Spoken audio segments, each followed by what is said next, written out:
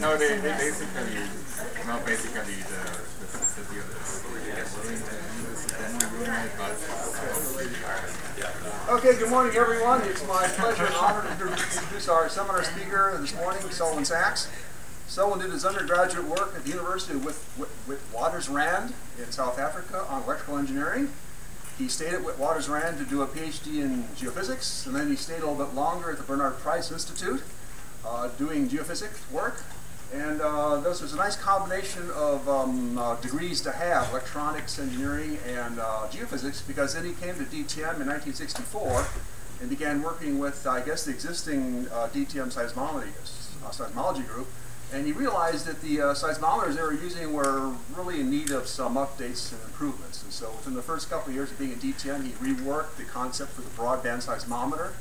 Then a couple of years later, he and Dale Evertson came up with the concept for a new sort of type of, or the first perhaps, borehole strain meter, for which he, Sacks-Evertson strain meter, for which he holds several patents. And so he's been involved from the very beginning in not only doing geophysics research, but in developing unique and novel instrumentation to study new geophysical phenomena.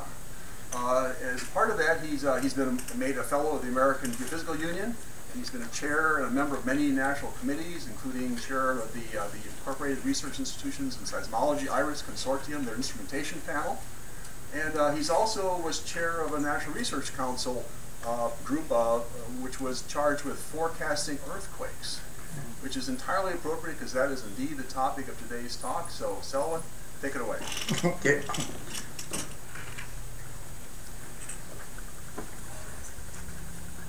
Well, this is sort of a depressing title, I realize, Why Have We Failed?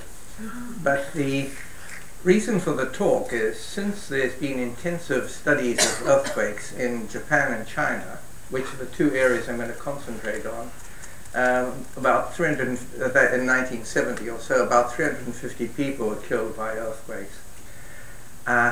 And most recently in 2008 in China. The point is that there's obviously something wrong with what we were doing. Now you could say, what's wrong? Either it's too difficult to solve, or we're doing it the wrong way. And I think our conclusion was we're doing it the wrong way, because we found that people kept doing the same thing they'd been doing for 20 years, even though it never worked. So the end result is a fairly depressing one for the community, especially as the politicians are beginning to make bad statements. Now, a couple of points that our approach is rather, let's look at the Earth. Don't look at a little crack, and especially get out of the lab. And because in all of this time, people have been getting a lot of data, studying a lot of earthquakes. There's a lot that we've learned. Okay, first major point I want to make is that the stressed area is much bigger than a fault area.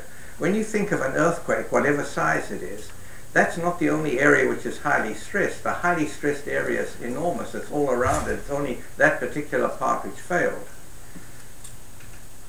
The other part is that none of the faults, the major faults, are new. They've all failed many, many, many times, tens of thousands of times. And the stress concentration on that fault has been set by history. So you have to take that into account. The other bottom point would be seen to be obvious, but has often been missed, and that is that observations should be dominant in your conclusions. Okay. There are certain observations which are sort of holy, they're very strong. One is the B value. That is that a large magnitude will have 1/10 the number of earthquakes as a 1/10 smaller magnitude, and we'll see a lot more of that.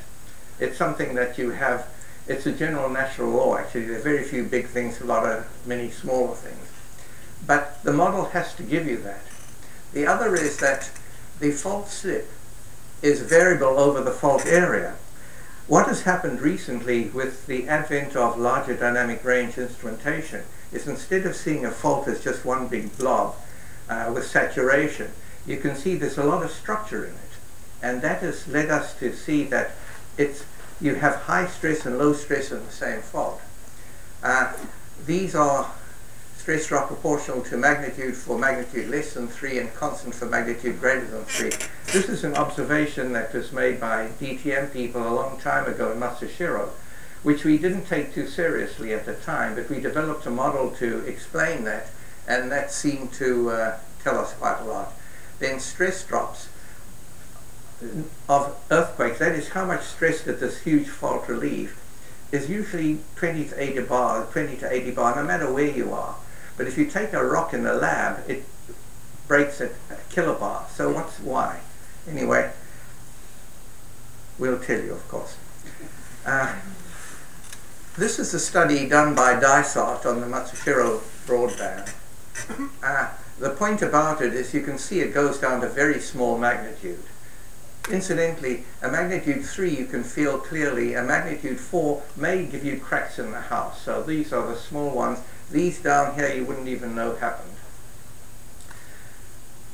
We found very clearly, and I won't go through how we determined this, just believe that it was done well, that below about magnitude 3 or 3.5, the fault patch, the size, when you think of an earthquake, you've got two parameters. One is the area which broke, okay, area, just how big a fault cracked. The other is how much slip was there, how much motion was there on that. For instance, you can have a large fault which moves very little, which says you're in California, or you can have a small fault which moves a lot and high stress, and they may have the same magnitude. What we found was that below 3 or 3.5, it was one patch moving less and less and less. So the size of the patch that did this one and the size that did the other one were the same, but it moved very little in the bottom. However, at the low magnitude. However, when you got above 3.5 or something, you had multiple patches failing, and that's crucial because that's when you have communication, and we're going to see a lot more of that. Okay, so this model, which we call the cellular model, though I had another name for it which everybody objected to, including Alan. Pardon? Anyway, so it gave a b-value of about 1, varying slip concentration in space and time, stress drop much less than rock strength, and more surprisingly, it forecast great impending earthquakes. We'll see a lot of data. Now this model was about as simple as you can have. If you're used to disc brakes on your car, you use this kind of model every day. So you have a tectonic force squeezing a fault together, some kind of friction, and there's pore pressure pushing the fault apart. In disc brakes that's 0, but in the earth where you have a lot of water, and the low stress drops in California earthquake along the San Andreas have been blamed by people like Jim Rice on the high pore pressure, that there's enough pressure there it keeps the faults apart. And in fact, if you're interested in subduction, there are no earthquakes, or very few earthquakes in the top 15 kilometers of subduction, because the pore pressure is so high you don't get any earthquakes, it just slides down.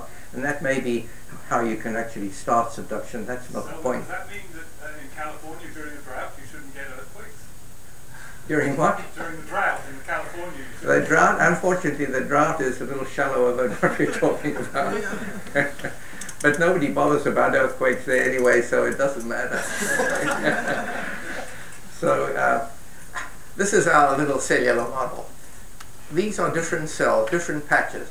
The definition of a patch is simply that it has the same failure parameters, so if it starts failing here, that whole patch will fail. That is based on that early observation of Matsushiro. Okay, so you get one of these failing, and it may fail a lot or a little. But if this one fails, of course it dumps stress on all its neighbors. You're in a whole space. Those stresses may cause other failure. They may cause the neighbors to fail, in which case you get a larger earthquake, and they may cause more neighbors to fail. So you can see this is why that's sort of what I call communication is so important. To have a very large earthquake, you have to have conditions that this fracture will continue, and that's why you get so few large earthquakes if you want a feeling for B value. Now, let's look at a real earthquake, and we're back in California. You don't want to be rude about it. This is Morgan Hill earthquake analyzed by Tim Heaton. The earthquake is 27 kilometers long, roughly, and it covers about 12 kilometers of the shallow part of the earth. What you can notice here, or should, these numbers tell you what the slip is. So when you analyze this as a living thing, as a living earthquake, instead of looking at a dead one, you analyze it as it goes, you find it started here, that was the start, there's some stress here, there's rather low stress there, there's a lot more here, and something less there. So this is actually quite typical, that even though you had a patch and you think it goes from here to here, there are high stress areas, there are low stress areas. Now, down below there's a result from our model, and it, I think, has very much the same character. The fault starts here quite near an edge and not in a high stress region, and we'll see why later when we watch this earthquake propagate. And then there's a high stress block there. So we thought that pretty much captured what we were talking about. Now, doing this, once you're in the computer, of course, you can do anything. So we look at this. This is a stress buildup. This could be time, but it's just a computer running. You can see the B value, and it's there, and it fluctuates around. And here we can see B value. Magnitude 7s, they're 10 times as many 6s, 100 times as many 5s, 1,000 times as many 4s.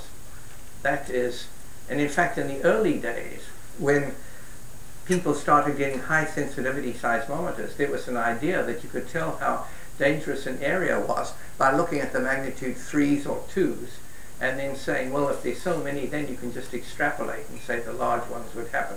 That didn't work very well. So you can't take B value as a religion, but it's something you've got to satisfy. Now, this is this great Tohoku earthquake. This is when we began thinking maybe there was something in what we were doing. Here's Japan.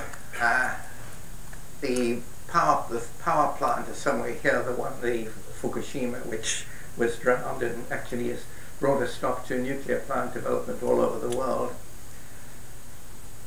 The high stress drop area was here. That's where the start of the tsunami was.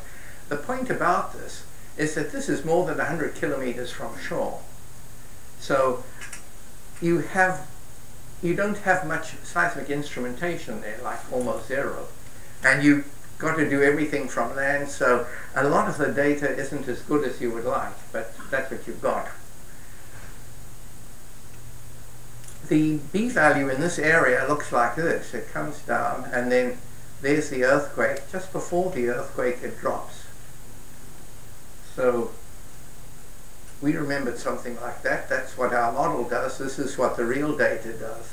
And it drops to less than 0.5, and this drops to somewhere about less than 0.5 as well. So we thought, wow, here is our very simple model, has the character of some of these earthquakes. Well, is this earthquake a freak? What about another one? Here is the Great Tangshan earthquake of 1976. This is the most destructive modern earthquake. And it's looking at earthquakes like this that make you feel that even if you can't do it, it's worthwhile studying earthquake prediction, because 250,000 people were killed in this earthquake, even though there was a sort of a prediction of it. But the point here is that there goes B value, and drops to somewhere around 0.5 before the earthquake, and then the earthquake happens. However, what you will have noticed, of course, is that this low level lasts for years. So it's a warning or a forecast, but you can't actually do anything with it other than get nervous and maybe leave. So what it does, a B value, it does this patchy stress drop, it does all of this stress. So now, whoops, let's have a look at this. Ah, yeah, right.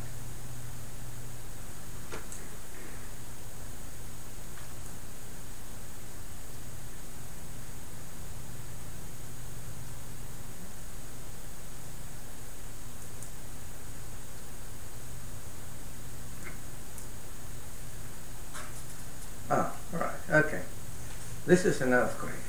Sorry. You'll see that it's irregular. It ends up with a high stress drop patch here, one there, and it went round and round, and that is actually, let's see if we can get this to do it again. Yes, we can.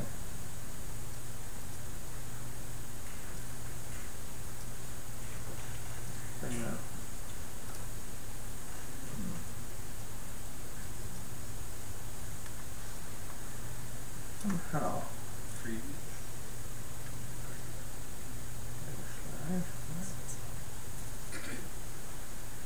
Anyway.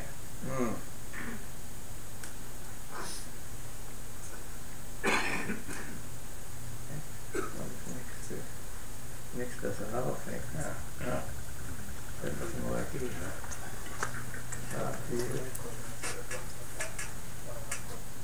You want to left click? Oh my God! I've got to do that.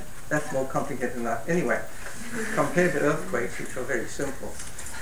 So, what you can see happening is that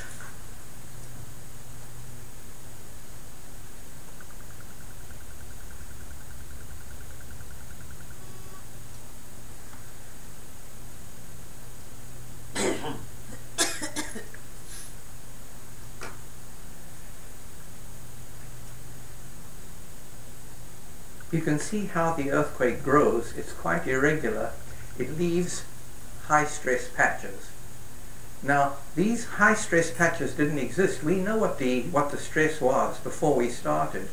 These are, if you call these asperities, they're statistical asperities. It just depends how the fault propagated. It leaves you with higher stress and lower stress, and that explains why when you look at repeated earthquakes, such as Parkfield in California, or the Sanriku or Tokachi-oki earthquakes in Japan, each successive earthquake, which may be 30 years late, has a completely different stress pattern.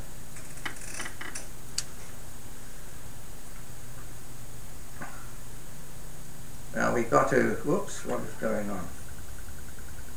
Here we are. Luckily this is the last movie, so all right. We all know that there are aftershocks. In fact, you heard in the Kumamoto earthquake, which has just been in the news, you have the earthquake which does huge damage, and everybody's worried about the next aftershock, which would pull down all the buildings which have been damaged. Now, intuitively, you might think, well, once the earthquake's been there, you've de-stressed everything. But yet, there's enough high stress left that causes earthquakes. So, what this picture is before minus after. Okay. The blue color is reduced stress. So this is the background, the original stress. Blue color is all the reduced stress, and these are the high stress drop patches we saw. But the red color is stress higher than it was before the earthquake. Now, the outside edge, this halo, you can sort of expect this earthquake fell here and all around it it's left higher stress. But it also leaves high stress drop pockets, high stress residual pockets in the earthquake, and these are the ones which give you the aftershocks. So, okay. We now move on to the next stage. So, we've got everything up to now has been simple, dry rock cracking in a very simple way. Just the communication gives you the complication. Now we come to what happens when you really stress rock, and a lot of work has been done on that, going back to Brace, I think, in the 1950s, and this is Chris Schultz did a lot of good work on it. What happens when you stress rock? Its volume increases. This may not be intuitively obvious, but here's a very simple comic type explanation. Here's the rock particles which are efficiently packed. If you shear them slightly, they rise up and you get a slight increase in volume. All right. So how much is it? Not very much. Here's the data. Here's percentage of stress, change in volume. that's less than 0.5%. So most of the change we're going to have is around the 0.1% level. So it's not much. But in terms of the pore space, it's quite a lot. It's 0.1% of the volume, but the pore space is very small, so it's quite a lot, but it makes a huge difference. And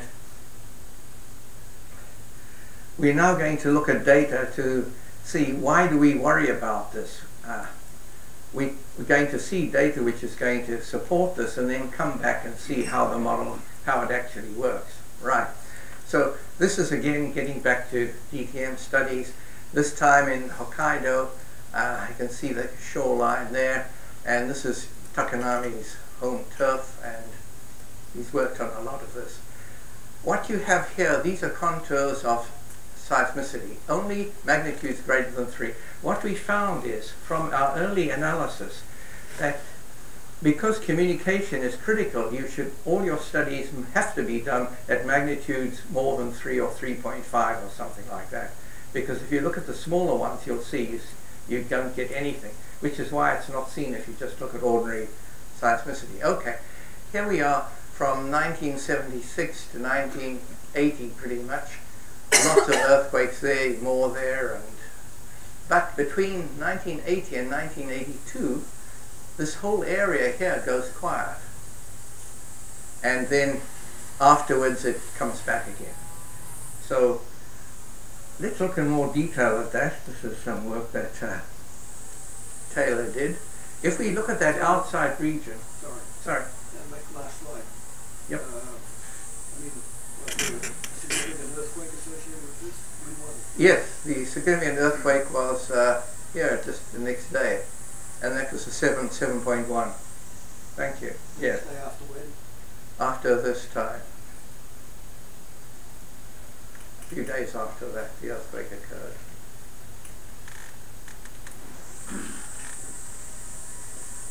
So here's what you have. The outside area, small events, don't see anything. They sort of continue pretty much. The larger ones sort of shut off. That's the magnitude dependent quiescence. Inside region, you don't see much, but we will see the problem with the inside region is you don't know you've got an inside region until after the earthquake, so it's not very helpful. Here's another part in Japan. It's on the other side. That part was there. This is here. This is about a magnitude 8. And we're looking at magnitudes greater than 3. We look a little data. That's 2 years. Next 2 years, the seismicity is picking up. Then bingo, before the earthquake, those years, they all it shuts down. Same sort of effect.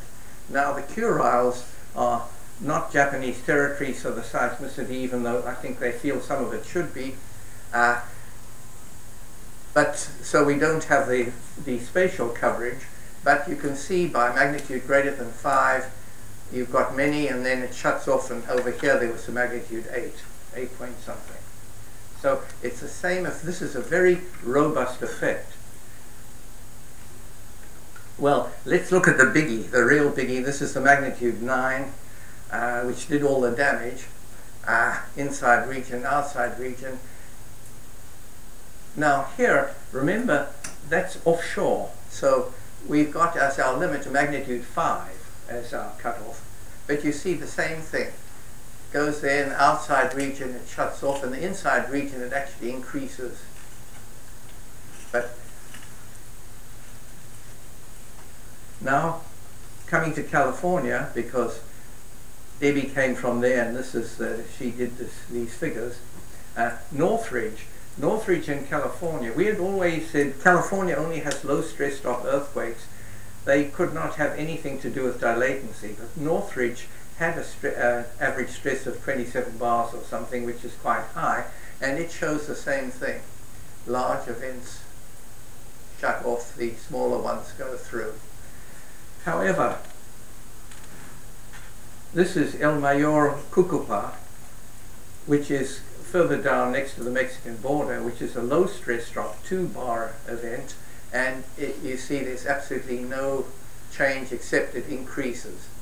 So we regarded this as a sort of confirmation that dilatancy was necessary to do all of that. Well, robust observations require a robust model.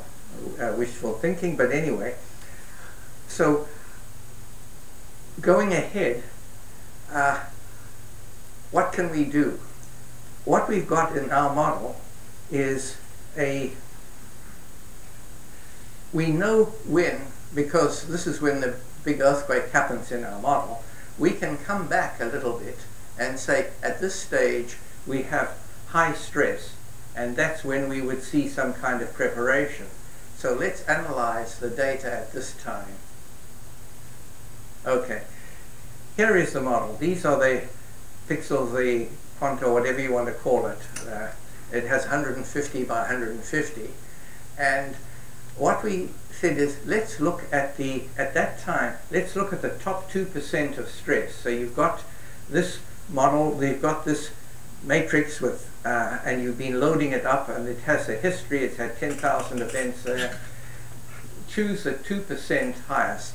So here you see there's not much high stress. Here there's a whole little packet of quite high stress, and this is the sort of thing you would find in a naturally occurring event, because there may have been a magnitude here which cleaned it out and not there and dumps on. Anyway, what we're saying is find these 2% and increase their strength by a small amount, by 10%, and see what happens, because that's what you would get if they were dilating.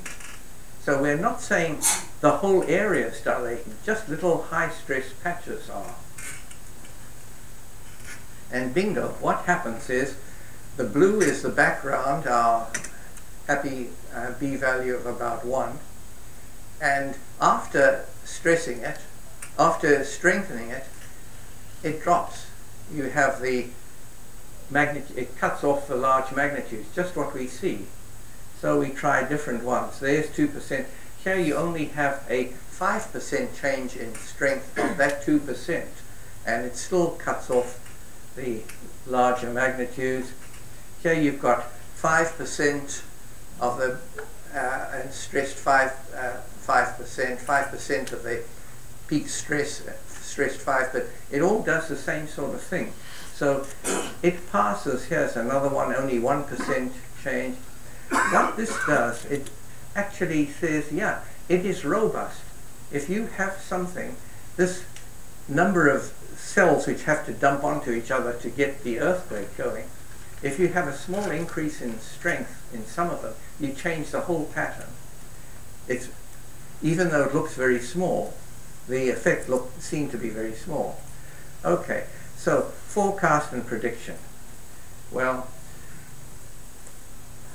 large earthquakes, it's hard to do because you don't know where the earthquake is. So it's a lot of things you can do after the earthquake. You can come back and see many great things. But before the earthquake, it's not quite as easy. So B value, yes. Quiescent region is larger than the fault zone. It's easier to recognize. You can actually recognize a quiescent region. You don't know exactly where the fault is, but you know that is where the earthquake is going to be. But you know you do have a high probability of an earthquake. But all of these are forecasts only. That is time within years. So now dilatancy collapse does give us a chance for prediction. Okay. The Kobe earthquake in Japan actually killed 6,000 people in a city which is actually quite well earthquake proofed.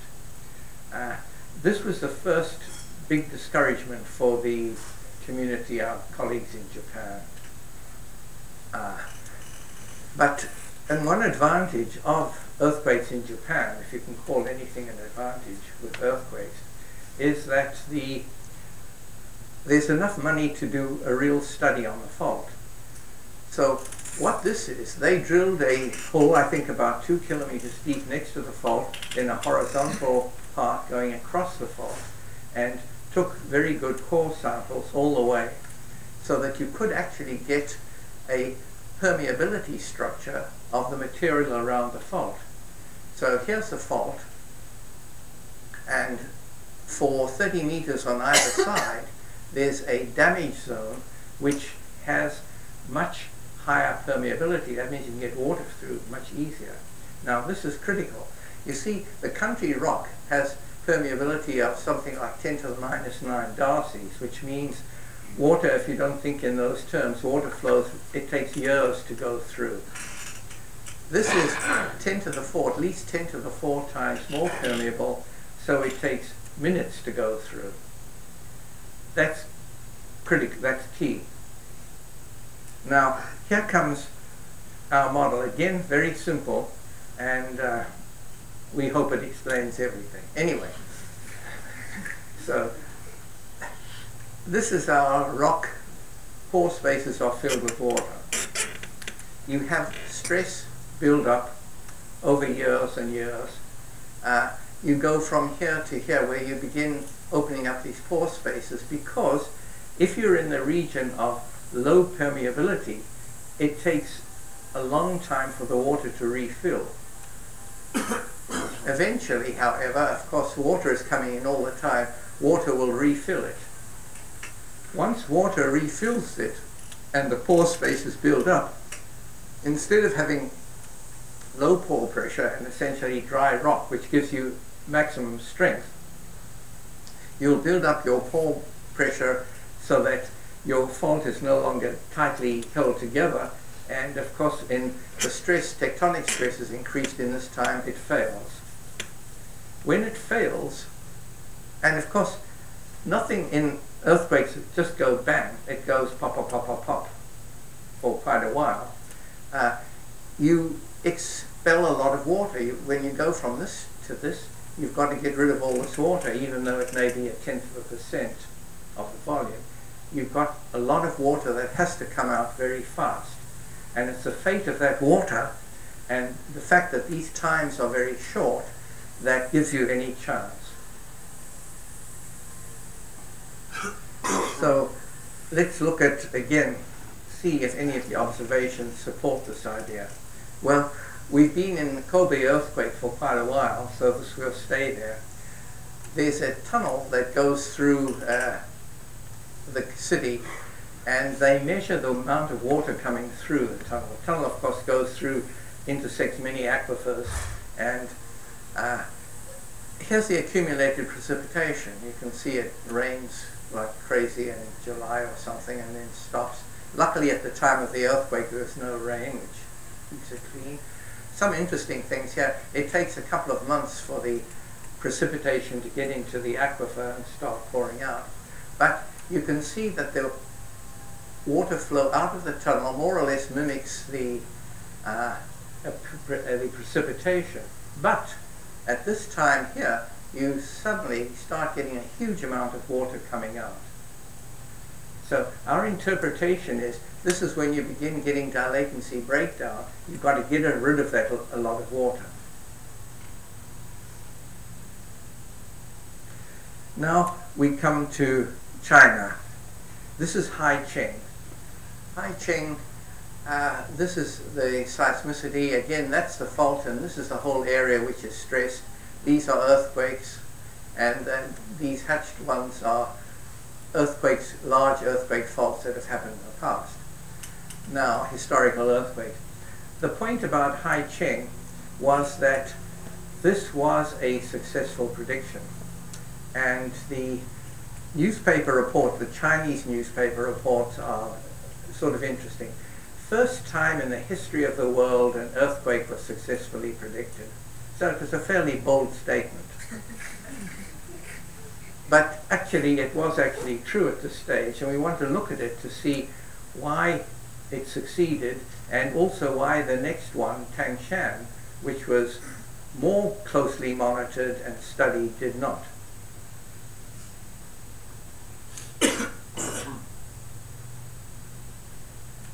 Okay, this is the area of the fault. Every dot is a water effect report. Now, I should say that at this stage, this prediction was not made by seismologists or experts, mainly by farmers and people like that. how did they know what they were doing? Well, they didn't really. But after the 1966 destructive earthquake, either Chairman Mao or Zhou Enlai, depending on political affiliations, said, you shall predict earthquakes. And that was really an order. Well, these guys said, how do we predict earthquakes?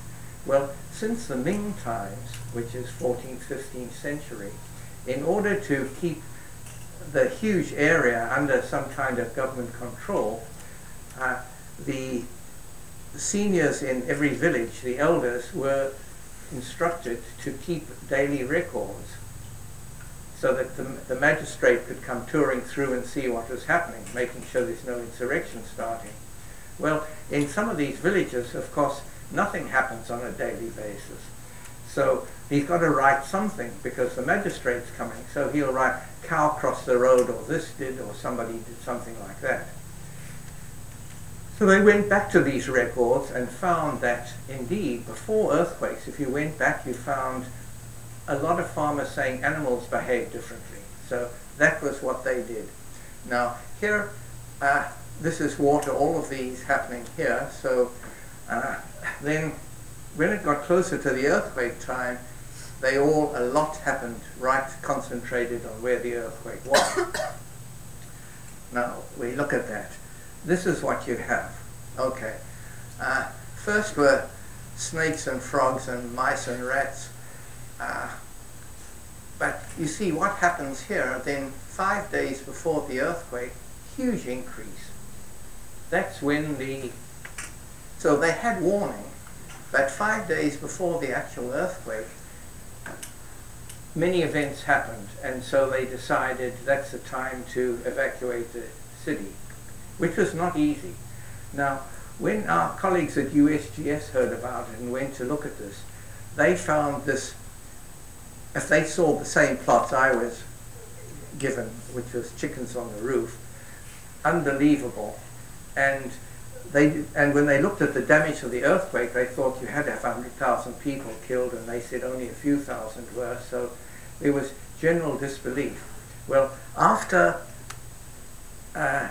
President Nixon opened up China, so-called, in 1982, I went there quite soon afterwards, and I asked to visit somebody in this village, visit one of these villages, and there was a teacher there who could speak English.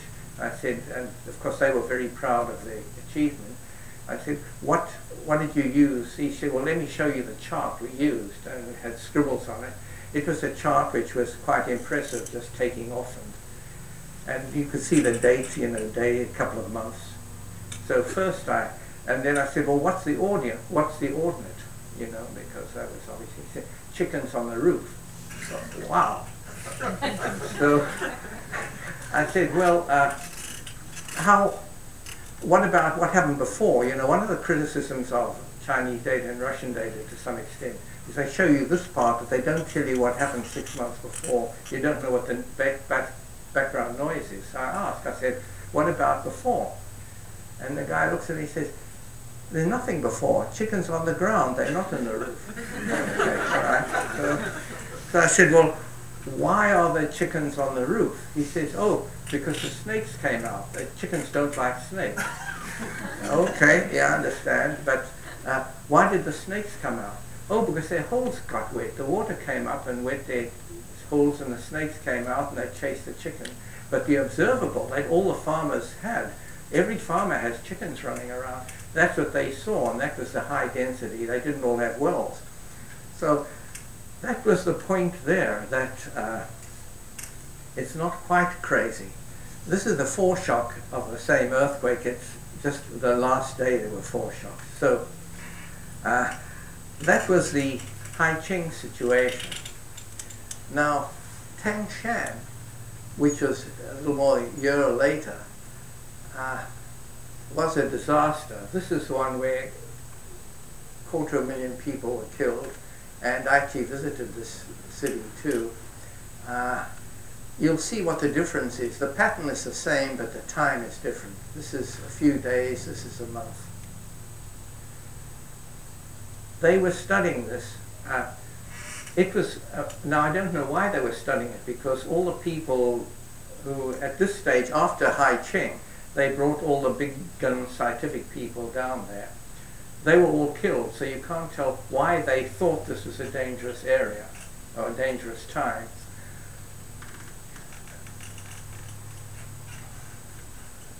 Okay, so now coming back to our model, assuming this is truth, okay, what happens here is you bring water in from the outside. Water has mass, so you could potentially see it in gravity. Water also is quite conductive. You could also see it in electrical conductivity. So if we look at Tangshan, they were doing that. They had gravity studies going from 1971. Here's the earthquake. You can see gravity increases all the time till the earthquake. That's about 80 microgauss. If you do a back-of-the-envelope calculation of a 1/10% of water in a 20-meter wide slab all around, it gives you more or less. It could be done better, but it's more or less the right answer. The other thing you can get is the electrical conductivity increases, or the resistivity decreases in the same range. So it all fits with that very simple model. And the Chinese have always been interested in a lot of electrical measurements, so both electrical measurements and gravity were quite commonly used. Now we come to Wenchuan. Okay, Wenchuan is the most recent one. Why we got, this one was not predicted, so I think 86,000 people were killed there, but 80 people went running out of the village shouting, "Get out of here, get out of your village, something is happening." So something did, they of course were okay, and here is some data. Electrical conductivity also increased, resistivity decreased a couple of months before, and you can see the acceleration of events just like the other one. But this is a plot. Foucault did what was very helpful. You see, in China this obviously was a failure, and anybody running out was discounted because they had set up places where you would go and you'd sign that you saw something. Well, people didn't do that much, so there was no prediction, official prediction. But what Foucault did, she sent questionnaires to everybody all over the place saying, "Did you do anything?" Well, it's not really a prediction, but it gives you a very good idea of what's going on. First of all, you can see what I've been talking about over and over again. The stressed area is much bigger than the fault area. All of the purple dots have seen something. It's a site with a water anomaly. This is the earthquake itself. But what's critical here and sobering is all the dots which don't have any water event. This is just an indication of what's so difficult about this process. It's the earth, it's messy. You see here, and you can see if you had 4 or 5 instruments here, which were wonderful, just the right instruments, you analyzing water, whatever, you may see nothing, or you may at the best get something which had a lot of scatter. So this, just being on the surface, getting from the aquifer, getting from where the water is to the surface, depends on faults, on cracks, on many things. And in fact, of course, we've all just had a talk on hydrofracking. This is the Barnett Shale, and you can see all the hydrofrac points, the amazing number of holes actually. They're not all productive. There are a few that are productive, and those are the ones which have a deeper contact. So, where are we so far? We've got about 2 weeks or less. We need to monitor the aquifer. We've talked about, as far as our work is concerned, Alan and mine, is the aquifer is an enemy. You try to keep away from it. You don't want, that's a noise. But here we're saying the aquifer may be the signal. So a vertical component strain meter may be what you need. And we are hoping that our colleague Kyoshi Suihiro will install one in the region which has a long-term prediction in Japan. But this is a very major point here, is a bureaucracy approach change, because that's really critical. First of all, the concept that you've got to make a decision quickly is something, and also what kind of instruments should you be supporting. Now, this is the worst time because the politicians, the bureaucrats, certainly in Japan and China, I don't know, China had a huge amount of money, it still has, but Japan, they're feeling discouraged. They have spent huge amounts on earthquake prediction. All they've got are failures. And the question is, why should we support you more?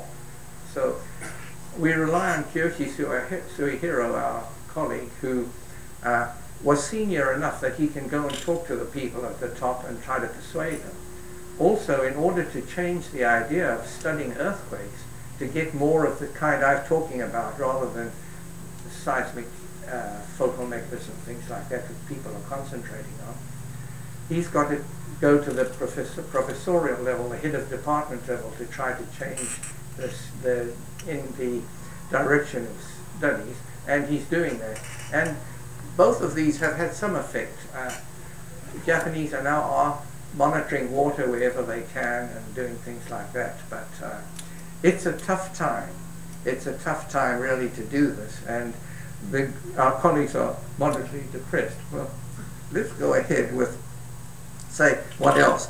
You know, you get sort of drunk with some small success, and you think, well, let's see what else we can do. So, tidal triggering. This is something that, you know, the earth tides put a stress on a fault every day. If stress is building up linearly, you should have earthquakes triggered by, or somewhat triggered by, tidal stress, because it goes up and goes down. Paul Rydlick and I did a study in the Campi-Flegrei region a long time ago and found there wasn't any. And we've never quite understood why. And slow earthquakes. Slow earthquakes has been something we've worked on for a long time here, and I think we can finally understand it. Well, we've got an idea anyway. Let's see. So we've got our handy-dandy model of the way the Earth is supposed to work. We've got our cells. We've got dilatancy, and the point is that this is quite a steep curve. A small change in stress is quite a large change in volume. So let's see what happens with tidal amplitude. Okay, here's tectonic stress building up.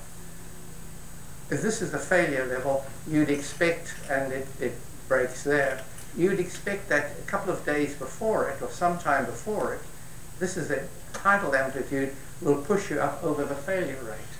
But it doesn't. So we're saying, well, what happens is, if you have, in the normal sense, you have no dilatancy. If you increase the stress with the tidal amplitude, you have slight dilatancy, that strengthens it, your failure rate goes up. So the very fact that you are stressing a medium which is already stressed but has no dilatancy will get it to fail. On the other hand, if you already had dilatancy, you should trigger it. And this is indeed what happened on the Tohoku earthquake. Well, 100 means it's absolutely random. 0 means it's quite triggered. A tenth is it's certainly triggered. But you see what happened here. There was absolutely no triggering until sometime around here when you began getting triggering, and after the earthquake there was no triggering again. Now the problem with this study is that you have the population is very small because you're so far away. But Takanami is working on an area in Japan where we have very good data and have an inside-outside area, and it's a matter of getting a whole lot of old data going back to 1978, but he's doing pretty well, and hopefully in some months we will have a much better idea of what happens, a more detailed idea, and it may help us actually in seeing what happens. Okay, so that's this. Now, slow earthquakes. What we found was slow earthquakes happen on the same fault as ordinary earthquakes. This is one of the puzzling things. And the one we found on Izu, a couple of years earlier, there was just a regular earthquake on it. And this, I think, is a very important observation, because it says the fault can fail in different ways. So this is the region where you have an earthquake that's already there. And so what we do is this: we have the same, in order for the earthquake fault to grow, this has to dump, this one fails, it dumps stress on there, which dumps stress on there. It's just our standard model. But if you have no extra dilatancy, you pop up there and it won't fail because your dilatancy has made it stronger. However, in that permeable region, water comes in rather quickly, in minutes or seconds. So then it fails. So instead of this being a permanent state, it comes there, water comes in, and it fails. And I think that's how you can get slow earthquakes. Now, slow earthquakes should be quite patchy, and we're trying to get that data. Now, it's a matter of, again, getting back old data where you have enough seismicity around, and enough seismicity around to see what this is doing. But anyway, our feeling was we can understand many things, many observations which we didn't at all before. And so that gives us a feeling that there may be some reality in the model. I mean, we actually may not sound it, but we are fairly humble, and we realize this could actually all be wrong. But the fact that it fits so many observations which have not been fit before makes us feel that maybe there's something in it. And so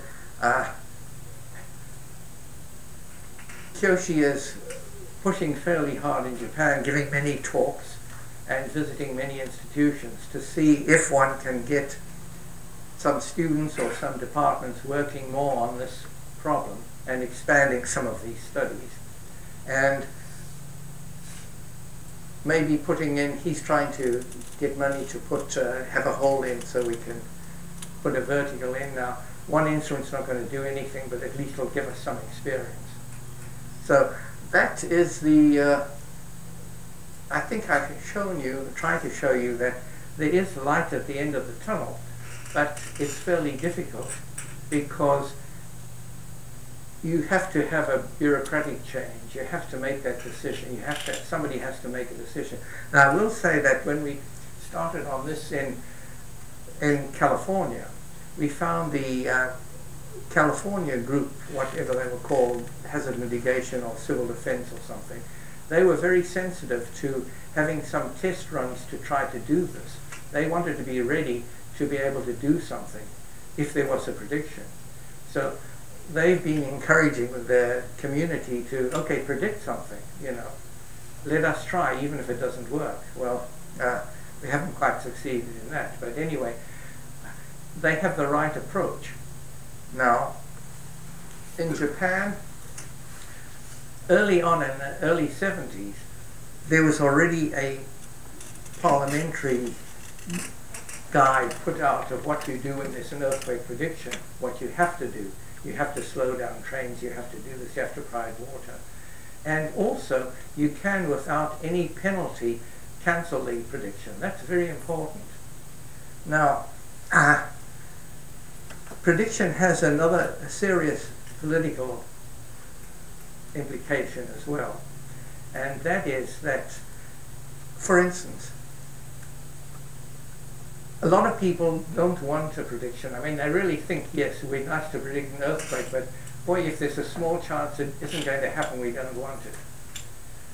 So we had one successful prediction with some strain meters which were in the Yunnan area.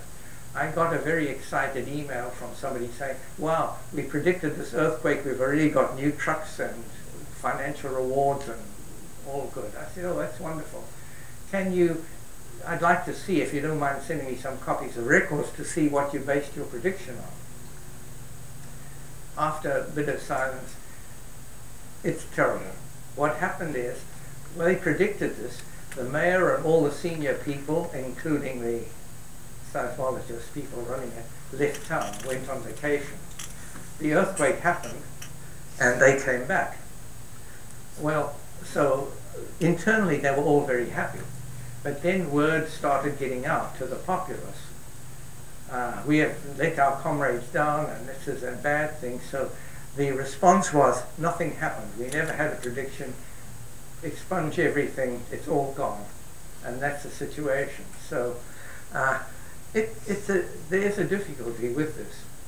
And in Mammoth Lakes, where we did some work, okay, there's a beautiful road coming in, but there were a couple of magnitude 6 earthquakes there. There's a volcano that may go off. People were pretty nervous. So there's one road coming in, that's asking for trouble. So they put in another road, which is a straight escape road, but it's called Scenic Drive. And you go on it and you say, there's nothing scenic. Well, it's not a scenic drive, it's another road so you can get out if there's a problem. But you see what the other difficulties are. Anyway, that's a picture of where we are. I think it's not hopeless. I think it's actually quite hopeful, but it's not easy, and one has to extend beyond the scientific community. Thanks very much.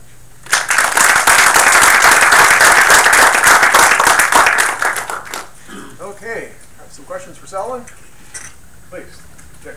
So, yeah. Do you have any feel for false alarm rate for things like quiescence and B-value? Oh, depression? well, you know, okay, let's do B-value.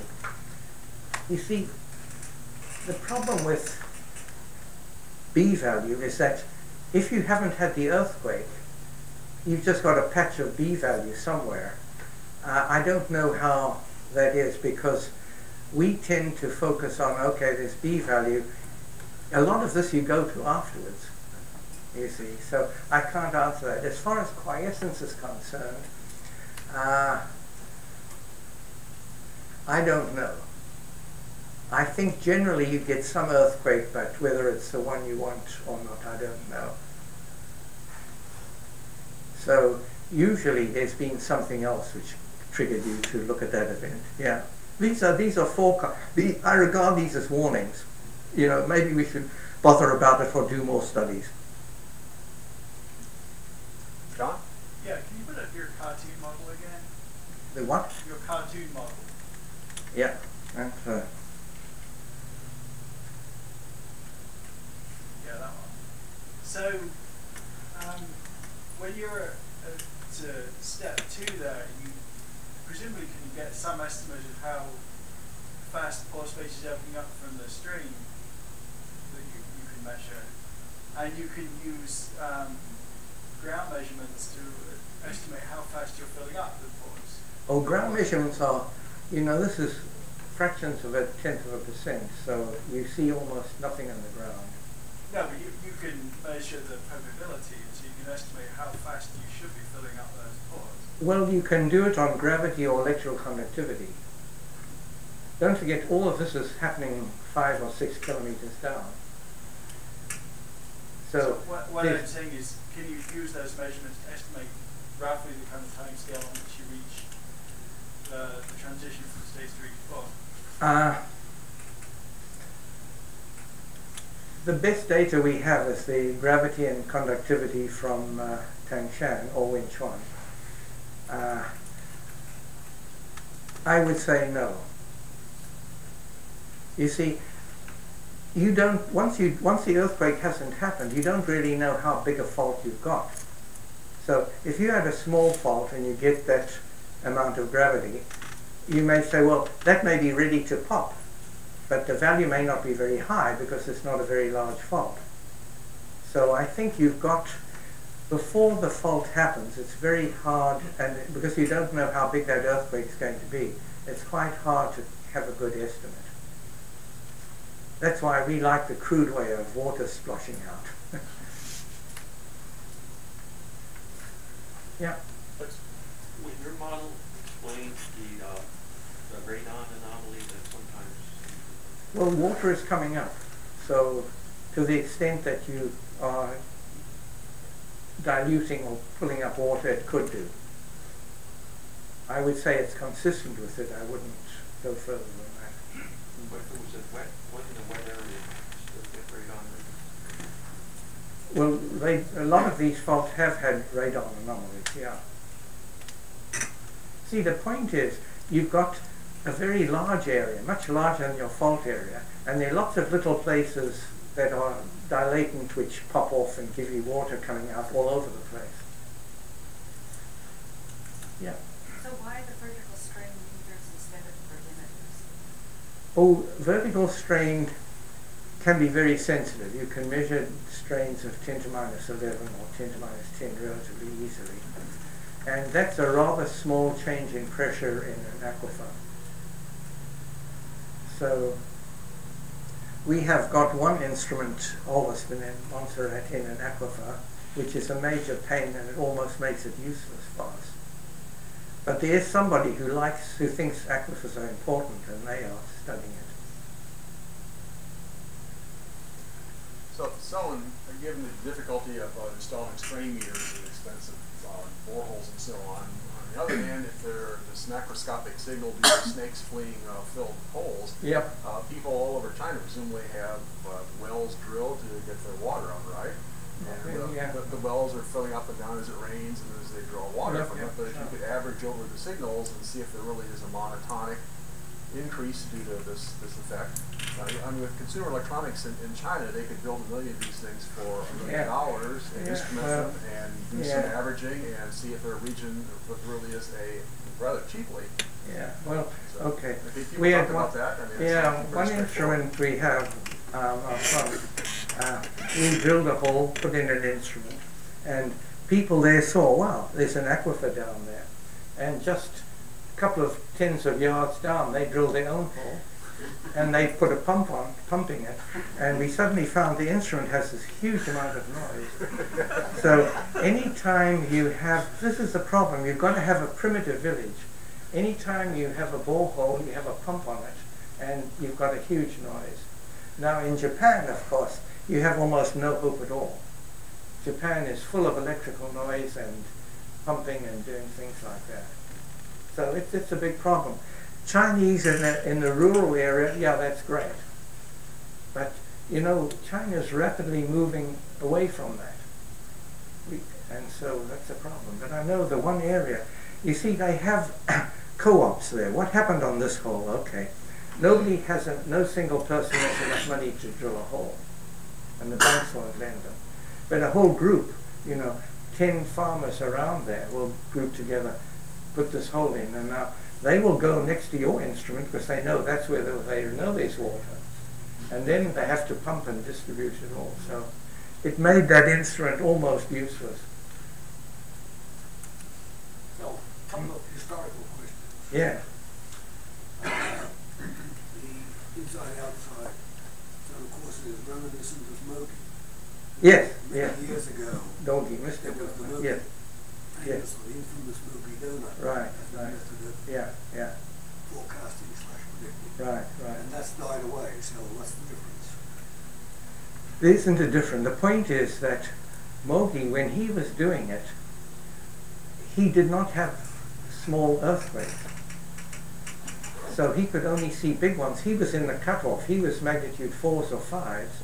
So in our model, he was always in the quiet zone. However, later on, so you see what I mean? I should spell it. Let's get one.